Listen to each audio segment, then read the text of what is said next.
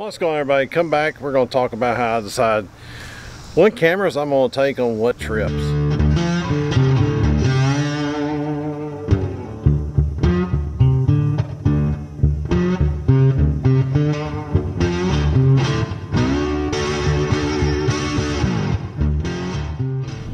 So you may be asking yourself, Patrick, how do you decide what cameras you're going to take on certain trips?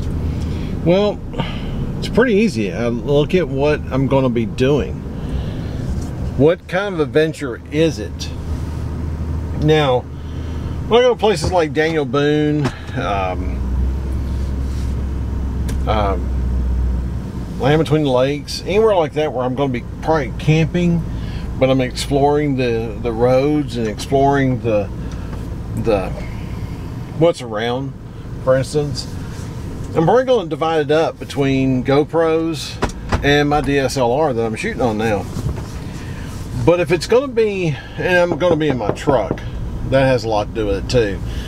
But if it's going to be an open vehicle such as a Jeep, and it's that type of year where you would have the top and the doors off, for instance, here's a good opportunity to look at one without tops and doors. Well, then the decision has been kind of changed for me a little bit. I'm probably going to leave the DSLR at home. I'm probably not going to use that camera, this camera. And the reason for being is all the internal workings of this camera could be exposed to dust. And the last trip we took, there's a lot of dust. I mean, you could see the difference.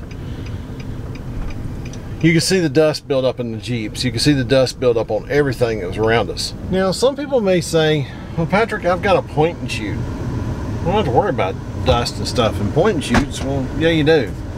That movable lens on that point and shoot, all you got to do is get some dust behind it. It doesn't really booger up your image. Could even booger up your action of the lens. I have had that happen with my Sony, or my Canon SL3, where there was, for a long time, until I finally got it out of there, there was for a long time a little spot on the lens. And we're talking little bitty, but you could see it on the video every time. It always bugged the chickens out of me. But at the same time, the point and shoot with a flip up screen makes an awesome camera for vlogging type videos. But I like that refinement that I can get with my DSLR and the lens options, which is kind of crazy. I shoot most of my videos with my DSLR with the kit lens because it gets the range I really want. So, but when it comes to off-roading, and especially in the summer or really dry period, you could wreck a DSLR or you could wreck a point and shoot real quick with all the dust. Now, I will say you can use an iPhone or Samsung Galaxy or whatever, your phone. You can use your phone if it has a good camera on it. My iPhone 13 has 4K, it has all these new options that makes it a great video camera. For instance,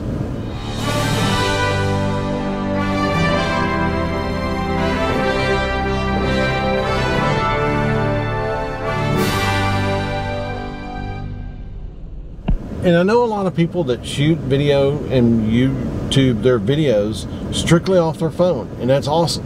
And that's a good way of doing it. I personally prefer my cameras. And when I'm off-roading, I prefer using my GoPros. No, I'm not getting the best image I could. And I could probably bump them all up to 4K and really increase the image.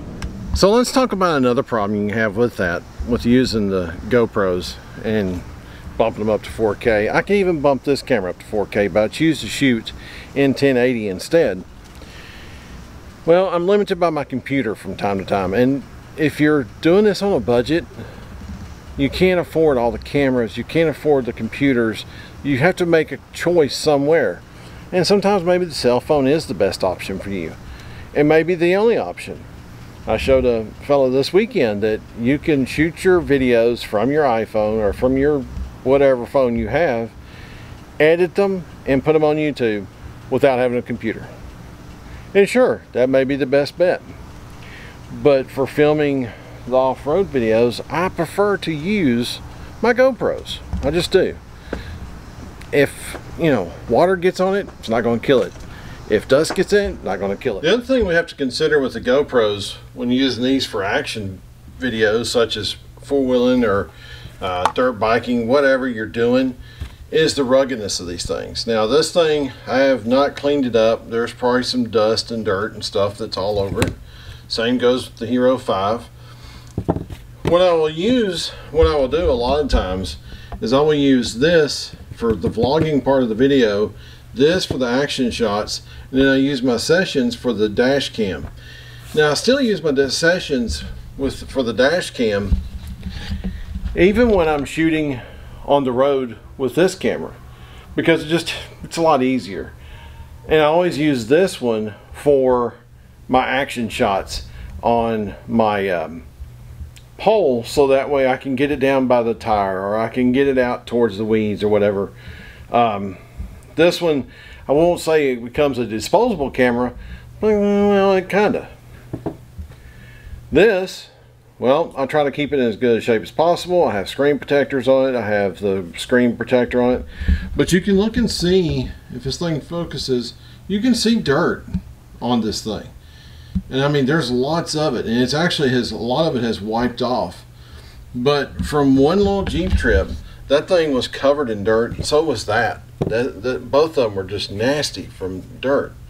So I really haven't cleaned them up to the hilt, and I probably will, especially wiping the lenses down on the fronts, because that's usually where your fingerprints end up and that kind of stuff. But also with this one, it's not totally sealed right now because it's got the media mod on it, so it's not waterproof at this point. So that kind of takes that one out of the equation of getting it close to mud and that kind of stuff. But now this one, fine, it's good to go. The only downside to your GoPros from a certain level down is your microphone was right there. Now with the newer GoPros, the microphone's right there. So you get better audio already out of these. These, you're going to get audio, but you're not going to get the greatest and clearest audio. I'll wrap this one up, and I guess basically what I'm going to say is shoot with what you got, but think about what kind of videos you're making. Are you making an action video where you need a GoPro and not a DSLR like I'm shooting on, or a point and shoot? You know, just neither one of those would be great for action. I mean, you're going to ruin a point and shoot or this camera in a dirt, dust, water type situation every time. But these, they'll take it. They'll take quite a bit of abuse. This one's been dropped. The Hero Sessions has been dropped. I pick them up and keep going. Anyways, guys, that's it for this video. I appreciate you watching. I hope you enjoy it. If you got some good you know, information out of it, please share, subscribe, and send it to your friends, and hit that bell icon. There's a lot of you that still aren't subscribed. I really would like to have a bunch of you subscribe to us. So come back, watch the next one. Be prepared.